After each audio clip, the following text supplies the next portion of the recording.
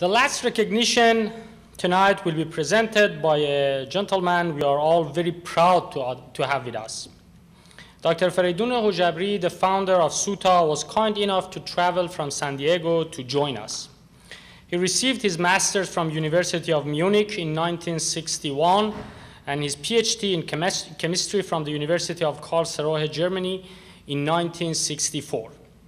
In 1967, he joined the newly established Sharif, then known as Aryamer, University of Technology. He was the chairman of the chemistry department from 1972 to 74 and the academic vice president of the university from 75 to 77.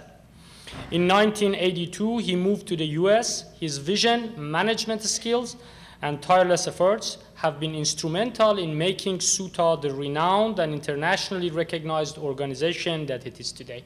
Please join me in welcoming Dr. Hojabri.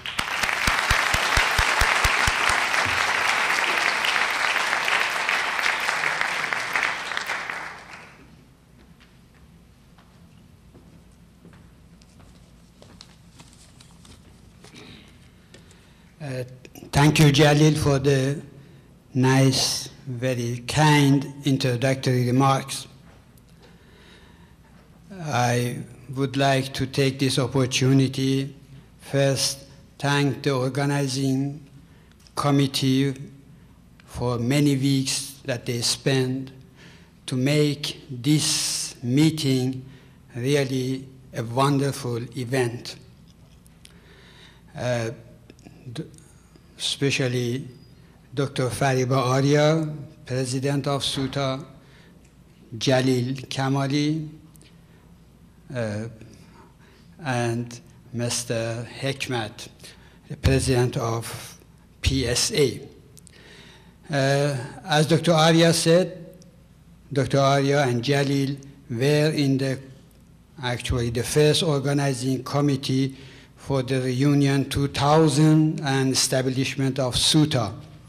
They were both members of the first board of SUTA, and I am really very pleased to see them that they are still in the center of activities of SUTA.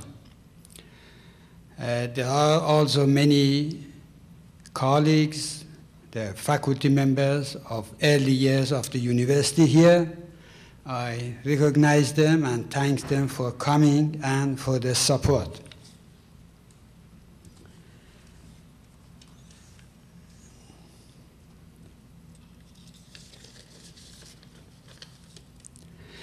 Ladies and gentlemen,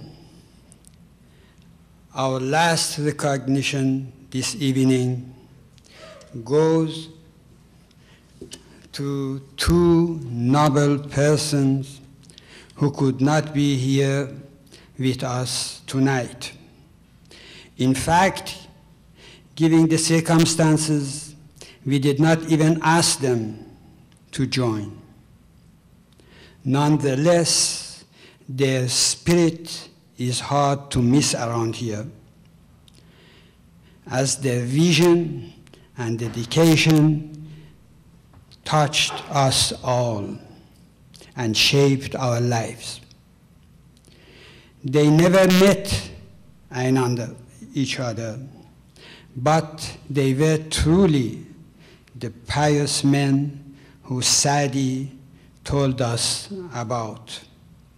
As Dr. Kamali quoted, the ones you could trust them with the hair. Ladies and gentlemen, our last recognition goes to the founders of these two great institutions.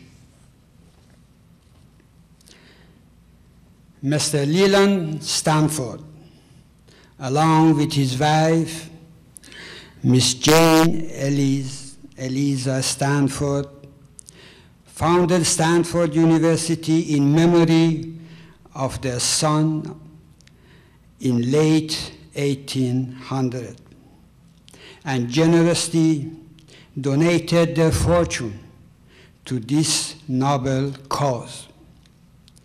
Their vision made history, and in less than a century created one of the best universities in the world.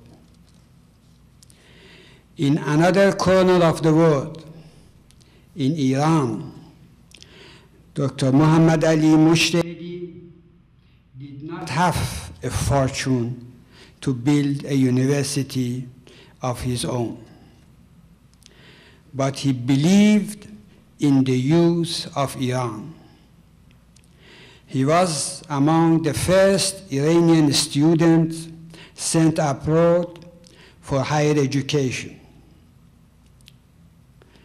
He returned to Iran after completing his studies in France and served the the education system of Iran for many decades in various positions. Among his noble causes, in 1965, he was asked to build a new university and be its first chancellor. The university was called Aryamer University of Technology, but now is known as Sharif University of Technology. He accepted this challenge because it was his dream project. Through his worldwide travel campaign, he managed to assemble a world-class faculty, equip university laboratories, and attract, and that is the most important of all, and attract the most talented Iranian students. Today, Sharif University of Technology is probably the most prestigious Iranian university for science and engineering.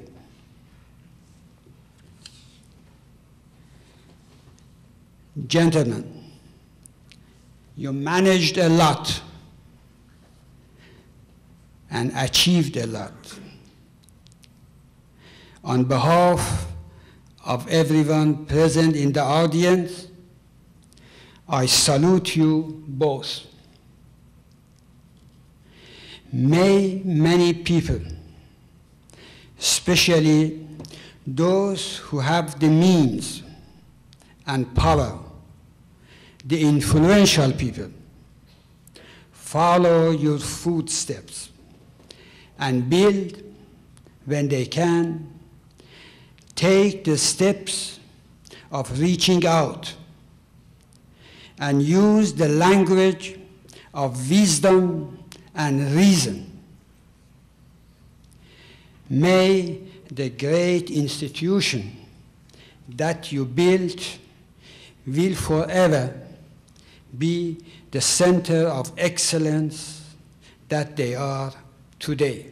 Thank you very much.